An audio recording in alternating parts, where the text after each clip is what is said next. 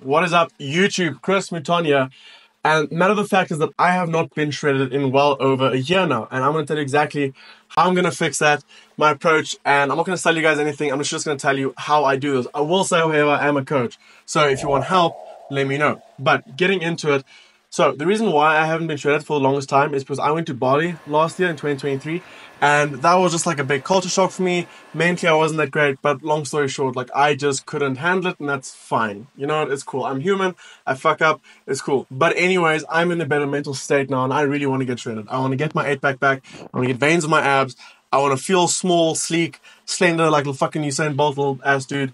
So that is the goal. My approach to all of this is the cardio is going to be over here. My full-on cardio approach is going to be very systematic, it's going to be very calculated, and it's going to be very slow once again. The biggest thing that I see with my clients, and just me in general, is that if you do a slower approach, it's usually a little bit better. Guys like Sam Sulek, who dive in balls deep and do like a quick mini cut, works for them because one, they're on a lot of gear, and two, they know exactly what they are capable of. They're able to go through that mental stress. Dropping weight in a short period of time is very mentally taxing, and I don't feel like being mentally taxed. I run a 7-figure coaching business. I have hundreds of clients to look after. I don't want to feel shit, and I want to feel on top of my game and have energy. So that's why the cardio regime is going to look like this. In terms of my training, I'm going to be training 4 times a week. I'm going to do an upper body, lower body, upper body, lower body split with a little bit of emphasis on different body groups in those sessions, but it'll still be generally upper body. Starting from week 8, we're going to move from 4 days to 5 days. Then we're going to do a push-pull legs, upper body, lower body split. Need to change the light. I just found that these splits work the best for me, and that is what I'm going to stick to. Because when I had my best physique, I was following a 5-day workout split. I was training push, pull, legs, upper body, lower body, and then later down the line, I swapped out the full upper body for dedicated arm day, and that's how I built these badonkadonks of arms. And I like training arms. I think big arms are sexy, so keep pushing. Here you can find out a workout breakdown of every day of the 4-day workout split. Bum, bum, bum, bum. In terms of cutting down and shredding, I don't look bad by any stretch of the imagination, but I am large. I personally find that I operate and feel better when I am of a smaller stature. I never got into this game to be a big honker do fucking bodybuilder ass man. I never wanted to be this big. It just happened. Genetics and sort of consistency and just actively loving the gym put me in the position that I am. Yay, such sad issues, it doesn't really matter. Anyways, being a fat kid at heart, when things get difficult for me and I sort of struggle with life, I tend to eat, and I sort of drown my emotions in eating, which I know is not the right thing to do, but that is me. And once again, I am human, I fuck up, and it's fine, we move on. But no excuse, nevertheless. I want to get back to my shredded look. I like that look, regardless of what people say. I've had so many people on Instagram and social media tell me, oh no, you look so fucking big and good, and you're this full and whatever. Good for them. I'm not doing this for them, I'm doing this for myself. I feel better when I am smaller and more shredded. And I'll gain a considerable amount of mass, so I'm keen to see how that goes. But a lot of people tell you how you should look and how you should do and what you should do, and yeah, you should go study this and do that and do this with your body. Fuck that. You are the creator of your life. The only thing that is constant in your life is you. So as long as you do what makes you happy, you are going to be fine. Cool. With that out of the way, I am back in Windhoek, Namibia. If you don't know where that is, it's a very small country in Africa. There's about 2.5 million people in the whole country. I was born and raised here. And then when I went to university, I went to Cape Town. And I dropped out of university and pursued social media thing and coaching, which I just thoroughly enjoy and I have a lot more passion for. And it gives me greater room to grow as a person. But I am back home for a few weeks just to sort out some passports, some IDs, some driver's licenses. I drive a massive bike, but I don't have a license, so I probably need to get that fixed. We're going to do a little bit of a full body workout. I don't really need to do a full body workout, but I also feel like I haven't trained exceptionally hard this week. So I'm just going to go give that a go. Plus there's a new gym that I want to go check out. So might as well get some content, shoot some reels, do a little bit of a workout, and most importantly, do cardio that I need to do. So yeah, I'll need to do 15 minutes, but I didn't do 15 minutes twice this week. So I'm going to do half an hour of strict cardio. And then we also need to go do the steps for today. So I'll probably aim for like 6,000 steps. While I respond to DMs from people who are applying to coaching and all of that. The biggest tip that I can give you guys for cardio is link that to something positive. Don't just do cardio for the sake of doing cardio. Do something else. Previously, I would watch a movie while doing cardio, or I would respond to DMs, I'd respond to emails, I'd sometimes talk to my mom or my dad while I'm on a long walk. That way, cardio goes by so quickly and you don't actually think about the act of doing cardio. Let's be real, cardio fucking sucks. But cardio sucks less when you're talking to your mom or your dad and discussing all the issues and the female problems you have in life. So, let it go by quicker. Without further ado, we are going to go wrap up, get ready for gym, and I want to show you.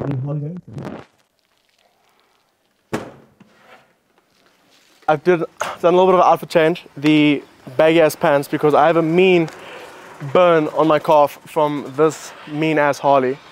So yeah, but anyways, good bike, we love it. But yeah, I could do like a Sam Sulek type video where I take my dad's car and like I put the camera there and I drive and whatever. But this thing's fucking cool and I love this bike. It's not my bike, it's my dad's bike, but nevertheless, thing's a fucking beast. It drives sick, sounds good. So we are going to go to the new gym and yeah, you'll see me there. Okay, so this is pretty freaking wild for Namibia, but I found this new gym and it is absolutely insane. Warehouse style gym. I'm the only person here other than the owner. You just don't see like this, you just don't see stuff like this in Namibia, really. Namibia or Cape Town, don't really see stuff like this. And just look, it's crazy. It is the coolest stuff. There's rings, calisthenic bars, powerlifting racks. This looks like an American style high school. But for us Africans, it looks so dope. And they've got a UFC thing over there. Jake Paul fight me. And some more like jiu-jitsu style pads over there. Really, and there's even those little fucking mannequin things all down front. But seriously, absolutely phenomenal stuff. So I don't know, I've got a little bit of an overload. They even have a pin squat or like, what is this? Squats, pull-ups, squat, pull-up, weighted pull-up, squat, pin squat. That's pretty cool.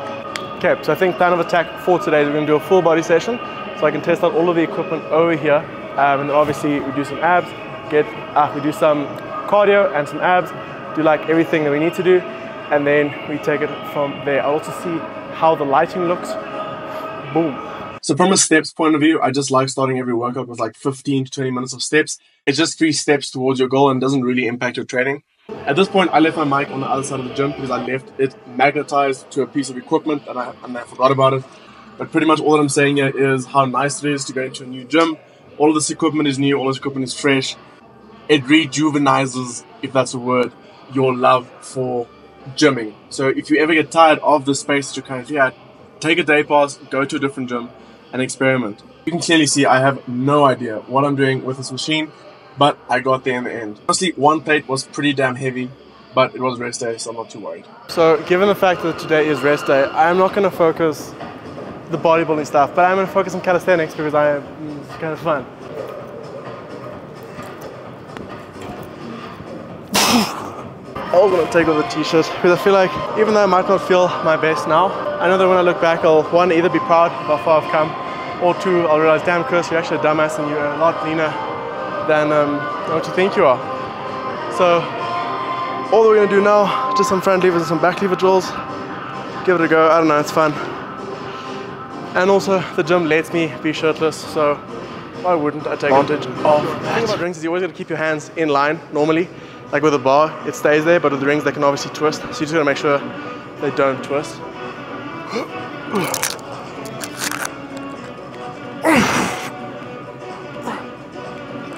That's a lot harder than I remember.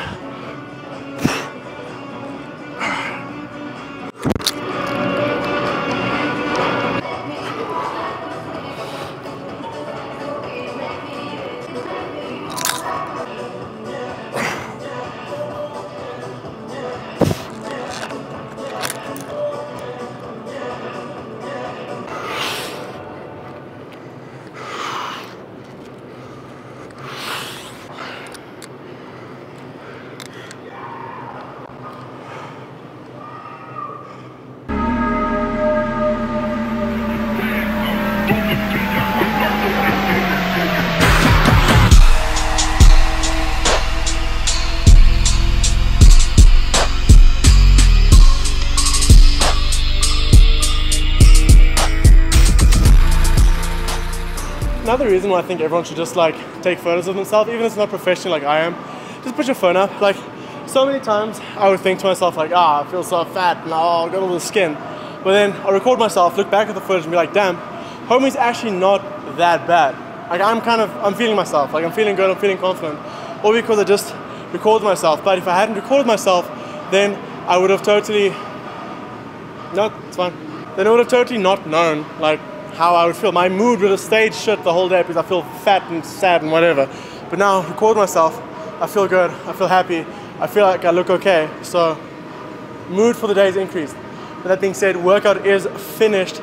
So wherever this transitions to, it'll transition to. Just came back from the house. I bought myself a little snack, bought myself 2 Pepsi Maxes and a little bowl of peanut, and I bought myself a little bowl of pineapple. Pineapple, super low calorie, super voluminous, and your girlfriend will thank you indefinitely if you do consume it. So give it a go. In terms of nutrition, I'm just going to cook myself a young chicken breast and like Mediterranean mix. All the Mediterranean mixes, it's potatoes mixed with broccoli, mixed with all sorts of other, think mixed veg. It's pretty much mixed veg. The nutritional approach in terms of the cut would be to start at 2,300 calories and work our way all the way down to 1,800 calories. I don't think I'll go much lower than that. I don't think it's necessary. I think if we were to go lower than that, we would be sacrificing a lot of muscle in the pursuit of fat loss, which is never really advised. Most of my clients would lose about 1 kilogram a week, but obviously if you have a little bit less fat on your body, you can't expect 1 kilogram consistently being lost throughout. So yeah, I'm gonna take a little shower, sweaty, disgusting. And yeah, gonna chill for the rest of the day. Got a few phone calls, got a few meetings with clients, and that is my Sunday wrapped up. But guys, that is the end of the vlog. So if you enjoyed it, drop a like down below. Show me that you enjoyed it and show me that you want more of these. It does help me out a lot. I still have no idea what I'm doing in this whole YouTube thing. So if you like it, let me know. Without further ado, Chris Maton.